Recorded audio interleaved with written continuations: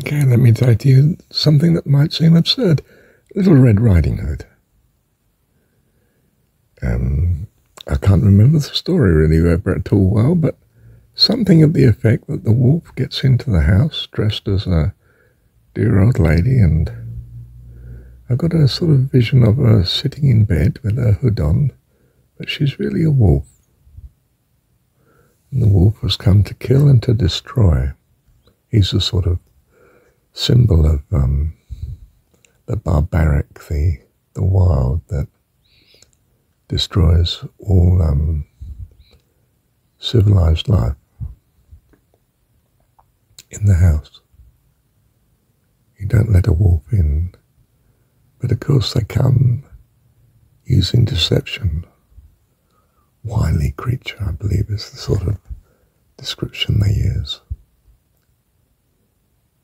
He doesn't look as though he's attacking, he's just skirting and actually seeking opportunity to get in.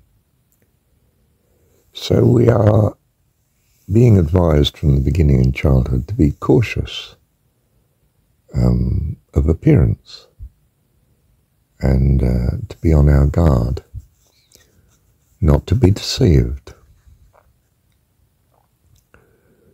I wonder if that was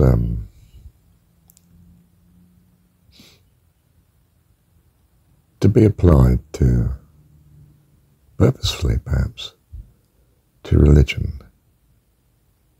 Outwardly it looks noble and good, but inwardly it's come to control and to exploit. It appears to be kind and friendly. It's in fact dominating and exploitive.